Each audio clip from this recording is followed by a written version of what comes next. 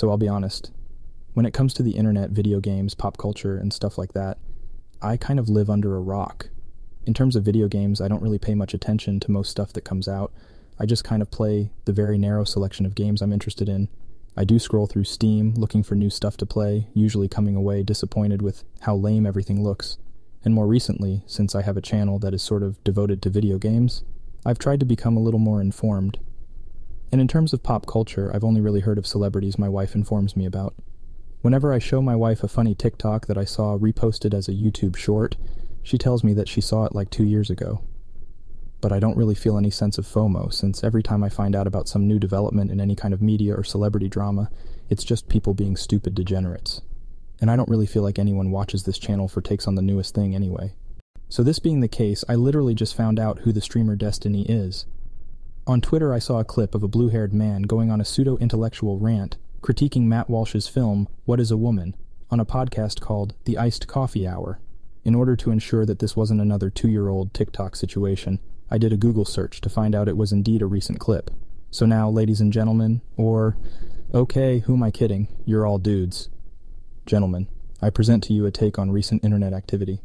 In this clip that I saw, Destiny critiques Walsh's film for supposedly attempting to turn an extremely complex issue into something overly simple. Specifically, his argument is that definitions, like the definition of the word woman, are so complex that it is impossible to provide anything objective and definite. He brings up the example of a chair, saying that what comes to mind is brownness and legs. But some chairs aren't brown. Some have differing quantities of legs, and some, like beanbag chairs, don't even have legs at all. So there's variation and exceptions that don't perfectly adhere to the first mental image that comes to mind when we think of a chair, so therefore it is impossible to have a simple definition of anything at all. Language, for him, consists solely and entirely of mere mental associations, and this is complicated. And because things are complicated, we can just apply language willy-nilly, not ever coming to a sure definition of anything. Now this is precisely the sort of problem I was referring to in my video on William of Ockham with the use of language after nominalism. There was a misunderstanding that was expressed in multiple comments that assumed that I was saying that definitions cannot change, as if I was imagining some eternal, unchanging definition of each word in each particular language that is sinfully distorted whenever some natural development of language occurs. This is not at all what I was saying. This misunderstanding actually comes from an inability to think outside of the nominalist framework, in which words themselves are identical with the ideas they express. What I am saying instead is that ideas have an objective and unchanging existence apart from the words used to refer to them. When you lose that idea, in which words express truth that has an independent existence rather than words being the sole content of truth itself, then truth becomes something which can easily be obscured by language, rather than revealed and clarified by language. And this obscuring of truth by language is exactly the sort of thing that Destiny is doing in his argument against Walsh's insistence that sex and gender are common-sense concepts which one must be either dishonest or a complete idiot to not comprehend. The actual substance of Destiny's argument, put simply, is that the existence of particulars completely obscures and relativizes universals. We cannot simply define the universal of chairness, because there are variations in the particular manifestations of chairness. In other words, because individual chairs all have different non-essential qualities, it is therefore impossible to determine any essential qualities that make a chair a chair. Then he turns to the fallacious argument from the exception, in the instance of a beanbag chair, in an attempt to refute the existence of norms. But of course, he doesn't make this argument in such a direct and clear manner because the faux profundity of his argument depends entirely on obfuscation and verbosity, and ultimately upon the tendency of intellectuals from the Enlightenment onward to treat ignorance as an intellectual virtue. He only sounds profound because he used more words than necessary to simply make the statement that things are too complicated for him to come to any conclusions about anything, and his midwit interviewers are impressed because they just witnessed him use a bunch of words at a rapid pace. This is a prime example of G.K. Chesterton's excellent critique of Enlightenment skepticism and its continual influence on pseudo-intellectuals in his day. He writes, quote, "The truth is that the first questions asked by the skeptic sometimes have an air of intelligence, but if the skeptic has no answer, or only a negative answer, the silence that follows soon becomes the very negation of intelligence. A man like Voltaire happened to begin asking questions at a moment when men had forgotten how to answer them. He had immediately behind him nothing but the blind bigotry and brutality of the wars of religion, and he seemed against that darkness a figure of light, because he could at least ask a question intelligently. But he and his school seem to have been quite unaware not only that their questions were as old as the hills, but that the answers were quite as old as the questions. Saints and sages in far-off and even forgotten civilizations had considered these negative problems, and even incorporated them into positive systems. I know of no question that Voltaire asked which St. Thomas Aquinas did not ask before him. Only St. Thomas not only asked, but answered the question.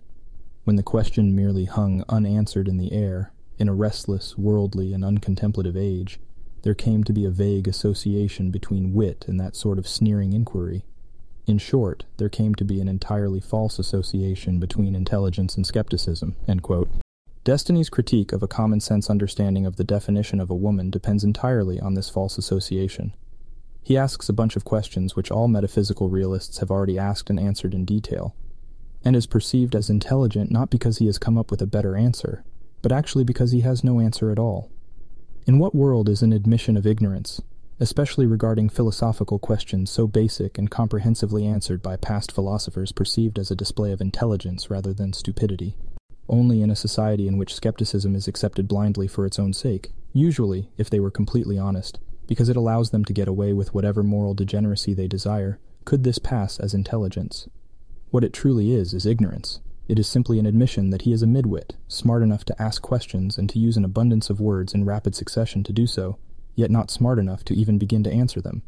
But asking questions is absolutely useless, except maybe to inflate your own ego if you don't intend, or have the mental capacity, to answer them. In vindication of the truth of Chesterton's observation, Aquinas actually did ask the same questions that Destiny asks in this clip, and did indeed answer them, since his goal was the pursuit of truth for the sake of seeking the good, rather than the obscuring of truth in order to justify degeneracy. According to Aquinas, objects have both a substance and accidents. The substance consists of that which is essential to an object being the thing which it is. So, for example, a chair is an object made primarily for the purpose of being sat on. That is the nature or substance of a chair. Its accidents, on the other hand, are those characteristics which are not essential for being the thing that it is. So, for instance, a beanbag chair has no legs and is full of beans, while other chairs might have legs and no beans. But these non-essential elements do not change the fact that it still possesses the essential qualities of chairness that are shared with other chairs. Destiny's argument relies on equivocation between qualities that constitute an object's substance and accidents. He appeals to the existence of accidents in order to argue that there is no common substance that we can observe to form a comprehensive definition of anything, and then he goes into nonsense about language, as if a discussion about how we use words is identical to a discussion about ontology. This collapse of metaphysics into a mere discussion about language is precisely the sort of negative consequences of nominalism I have been trying to point out. If ideas are just words, then words do not actually reveal anything. They only confuse.